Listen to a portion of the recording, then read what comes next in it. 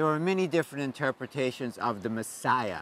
The Messiah is the anointed one who is going to be God's intermediary when the eschaton, the end of evil, appears upon this earth. Many different interpretations, but probably the common core, the major one, the one that might be expected without explanation, is that the Messiah would be a warrior king who would liberate his people from imperial oppression. You can think of what happens in Jesus as a paradigm shift in the meaning of Messiah, or as a counter-Messiah against the violent messianic expectations of some groups within Judaism. To say the obvious, Nazareth is of special interest to Christians. It's where Jesus grew up, of course, and lived most of his life. There's a high degree of probability even that he was born in Nazareth and not in Bethlehem. And if you want to talk about that later, we certainly can.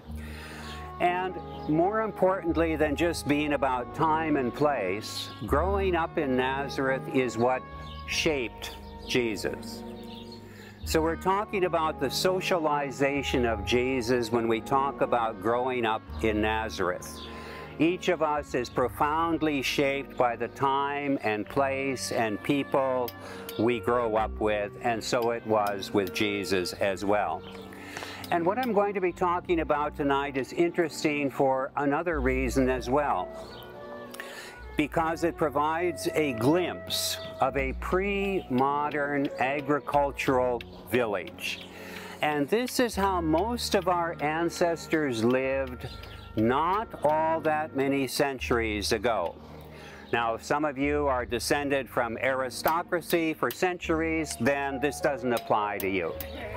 But if we go back 200 years, 300 years, 400 years, this is how the vast majority of people lived, with only modest changes because of geography or climate or something like that.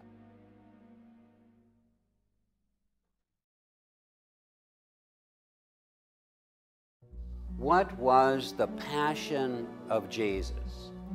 And I'm using the phrase, the passion of Jesus here, not to refer to his suffering and death, as it is sometimes used, but I'm using it in the sense in which we use the word passion when we ask of somebody, what's your passion in life?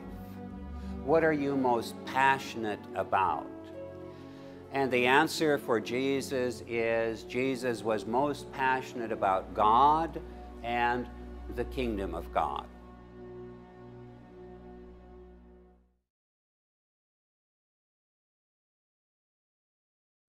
Eating is the material basis of life, as healing is the spiritual basis of life. So we're talking about the control of spiritual power and physical power. Eating, the Mediterranean knows this, is about who controls your life, because who controls your food. So we're watching Jesus building a new community. I'm going to call it a share community, and I'm going to call an imperial community a greed community. And I'm not saying the Romans are any greedier than any other empire. I'm simply saying that's what empires do. How do I keep mine and take yours? Thank you very much. It's called a greed community. It's the normalcy of civilization. Jesus is building a share community. Eating. Let me take an example where I can see it most clearly. This shows up all over the place, by the way. For example, one of the jibes, and therefore probably very authentic, made about John the Baptist and Jesus is John the Baptist is an ascetic. He's nuts. Jesus comes eating and drinking. He's a glutton and a drunkard. You know, got you, coming or going. So they're glimpsing something about Jesus. He's on to food. I don't think he was a glutton or a drunkard, but he's about food.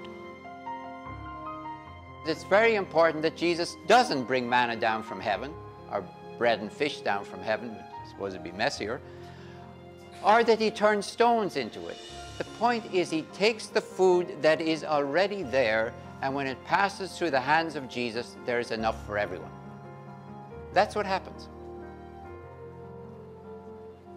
Now what that means for me is that when the food that is already in the earth, upon the earth, passes through the incarnation of divine justice, there is more than enough for everyone. All sorts of stuff left over.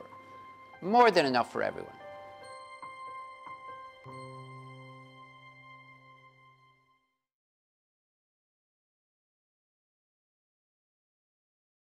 We don't get uptight about Jesus making up stories about the kingdom of God. When Jesus wants to say something really serious about God, he makes up a story. The bad habit of doing that was picked up by the gospel writers. They heard about imitating Jesus, and they decided this was good. So they make up stories about Jesus. Jesus makes up stories, parables, to make a statement about the kingdom of God. They make up ones about Jesus. One fast example. A parable about Jesus. That is, a story that was made up about Jesus. That is, a story that they knew was made up about Jesus. Not say, well, they were trying to tell a piece of history, but we're so smart, we won't believe it. The walking on the waters. Go back again to the Borg Crossan principle of interpretation. Read the text. Don't ask, I don't think Jesus could walk on the water. Nobody can walk on the water. Read the text. It says, Mark, Jesus sent them out in the boat by themselves. Now, usually they hang on Jesus like limpets, and you can never get away from them. But this time he sends them out in the boat by themselves. They get out on the lake. Now, don't mix this up with the stilling of the storm. They get out on the lake, and they find they're rowing like mad and getting nowhere. Then they see Jesus walking on the waters. He's walking on the waters, no trick stuff. It's a miracle in a parable. And they cry out to him. There's the key line. He's just out for a stroll. You know, he's going to go right past them, apparently. They cry out, he gets into the boat, and all of a sudden they are wherever they want. Now that screams at me. Once you don't get bogged down, do you think that really happened? That screams at me, I'm a parable. Well, what does it mean then? What's the lure for thought? The 12 represent either the church or the leadership of the church, as we saw thinking about the multiplication of loaves and fishes. And they're being told, if you get into the boat of the church and take off without Jesus, you're getting nowhere. You can row all night and you still won't get anywhere. Get Jesus back in the boat. Now, I find that fabulous, because it means that by the middle of the 1st century, they already knew that the church was taking off without Jesus in the boat. And I thought we only learned that recently.